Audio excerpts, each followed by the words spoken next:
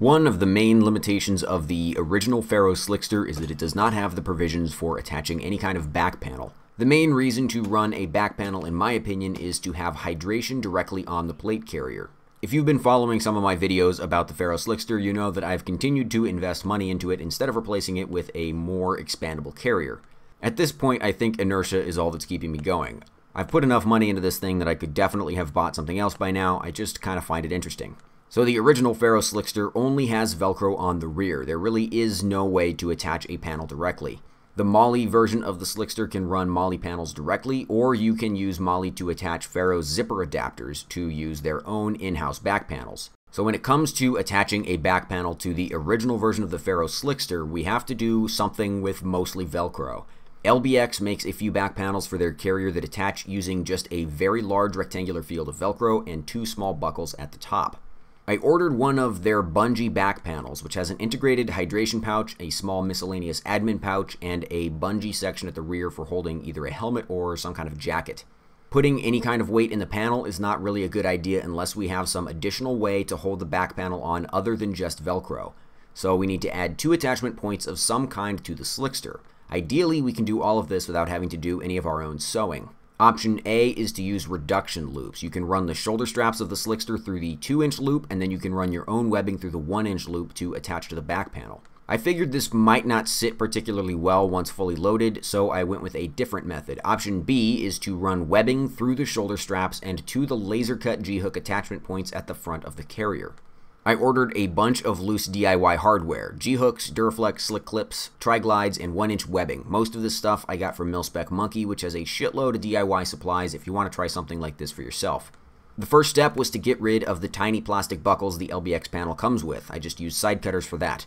I prototyped this out at first using 4 G-hooks. The webbing loops through the G-hook and then is retained by a tri-glide on both sides. Both straps have G-hooks on each end, running from the LBX panel to the laser cut loops on the front of the carrier. This wasn't secure enough on the back end. The LBX panel could jump out of the G-hook while moving. We don't actually need both sides of the strap to be removable anyway, so I replaced the G-hooks on the rear with the slick clips. These are the tan Siamese style clips sold by Condor. Realistically, we don't need both sides to be open since the webbing on the strap can be run through a solid loop. I cannot find the Coyote Tan closed loop style slick clips in stock anywhere, so I went with the Condor ones for now.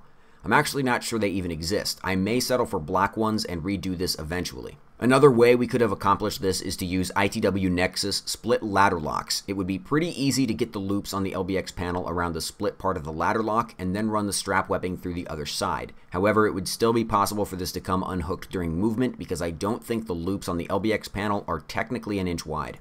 So how does it work? The arrangement and attachment of the back panel works pretty well. The actual back panel itself doesn't work very well at all. LBX isn't the most high-speed gear company. It's pretty much the airsoft arm of London Bridge Trading. The LBX Bungee panel claims it can fit up to a 2-liter hydration pack. I can't even get it to fit a 1-liter source bladder in the actual hydration part of the carrier.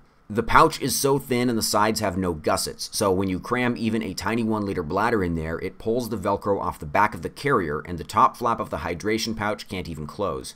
So I put it in the zippered rear admin pouch instead. I tried using a Source branded and a Platypus branded 2-liter bladder in the back and it wouldn't even fit in the zippered pouch. LBX also sells a Banger back panel, which is more of an assault style panel. This one has a small admin pouch, 4 grenade pouches, and a hydration pouch. The hydration pouch seems like it's way better designed on this panel, so if I'm feeling like sinking even more money into the sunk cost fallacy made manifest that Ferro Concepts calls the Slickster, I might get one of those. Let me know if you have any questions. Thanks for watching.